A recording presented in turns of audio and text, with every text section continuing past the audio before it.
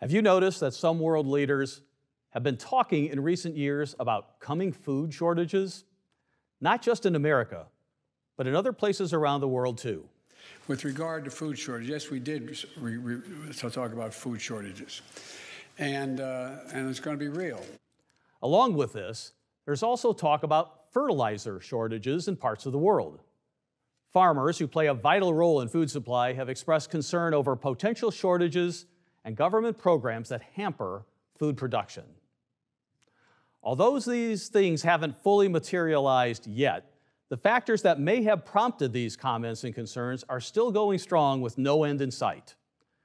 The now almost 3-year-old war between Russia and Ukraine seems to be serving no real purpose except killing people and destroying a country and farmland that has long been known as the breadbasket of Europe.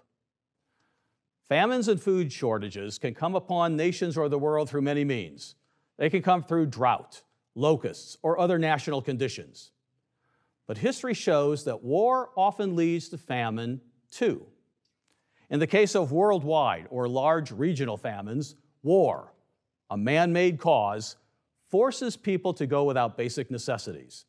The people become dependent on their king or government. The Bible addresses these conditions extensively. The 4 horsemen of the apocalypse tell a tale of the future of the earth.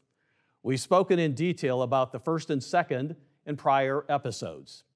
Today, let's speak of the 3rd horseman, the rider of the black horse of famine. War often leads to famine, and the 3rd horseman foretells a time of severe food shortages that will affect not just a region, but the entire earth. When Jesus Christ was asked by his disciples what would be the signs of the end of the age and his coming, he said in Matthew 24, deception, which is false religion, wars and rumors of wars, and then famine. The details of the 4 horsemen of Revelation provide more details of what Christ said would happen, so let's take a closer look at that 3rd horse. We find it in Revelation 6, verses 5 and 6. When Christ opened the 3rd seal, I heard the 3rd living creature say, "Come and see." So I looked, and behold, a black horse, and he who sat on it had a pair of scales in his hand. And I heard a voice in the midst of the 4 living creatures saying, "A quart of wheat for a denarius, and 3 quarts of barley for a denarius, and do not harm the oil and the wine." There's some very interesting symbolism in these verses that describe the ride of this horseman and its effect on the earth and mankind. Let's look at those a little more closely and see how we may already see this horseman figuratively riding on the earth right now, today. First, notice the scales in his hand. Scales indicate a time of scarcity and rationing of foods or grains. It can happen in the aftermath of hurricanes and adverse weather events, but those who have lived through wars, like those who lived through World War II, have seen this happen too. Back then, you lined up for your ration of cheese, meat, or whatever was allotted for you and your family that day. That's all you got. War has devastating effects on man in so many areas, including food and the cost of food. So these scales, while they measure out the grain you can have, they also introduce the economic impact of shortages. Food is weighed out for sale, and the price is quite high due to scarcity and demand. Notice what it says in Revelation 6, verse 6. It says, "A quart of wheat for a denarius, and 3 quarts of barley for a denarius."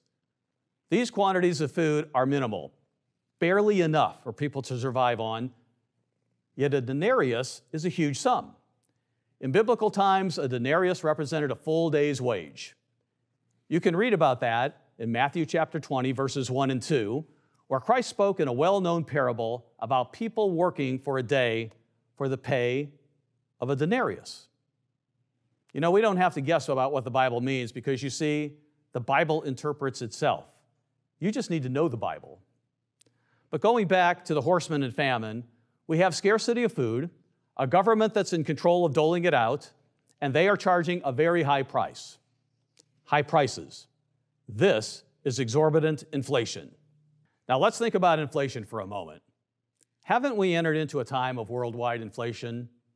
It's often spoken of in the news, especially in relation to the cost of food, like eggs, meat, and milk. Haven't we heard how some families can't make ends meet?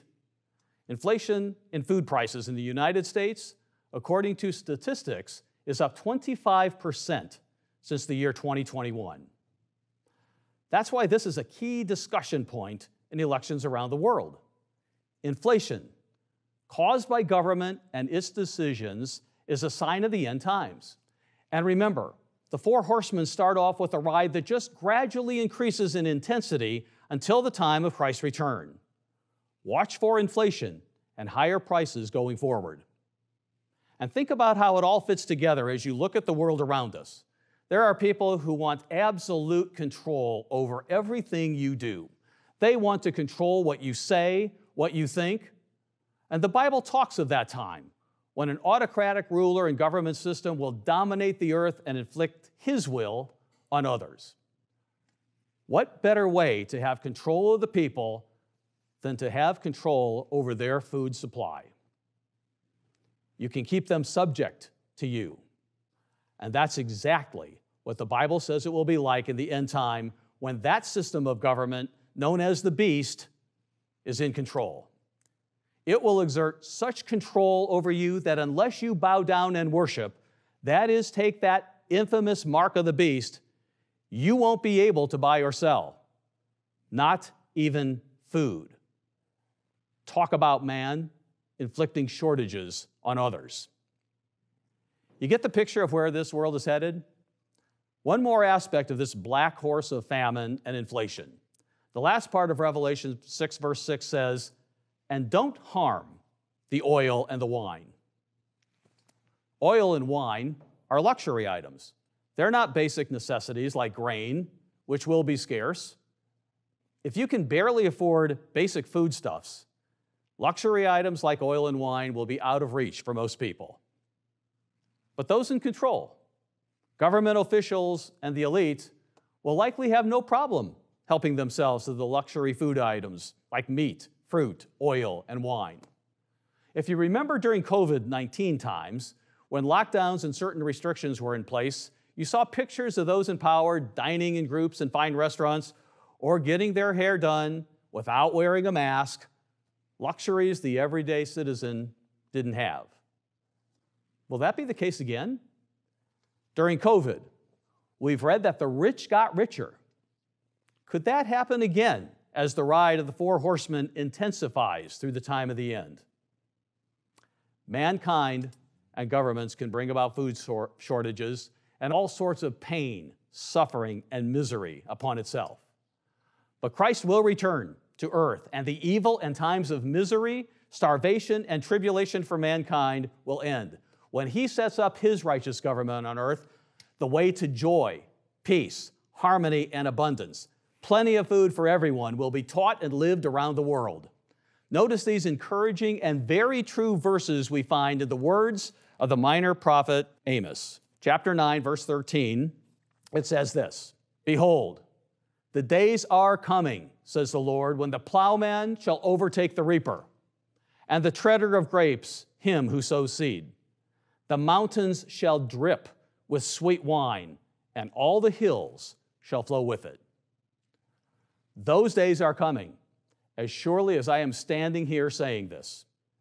Do you want to learn the way of peace, joy, happiness, and blessings from God now?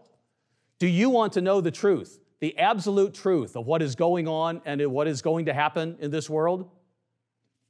The answers are all here, right here in the Bible.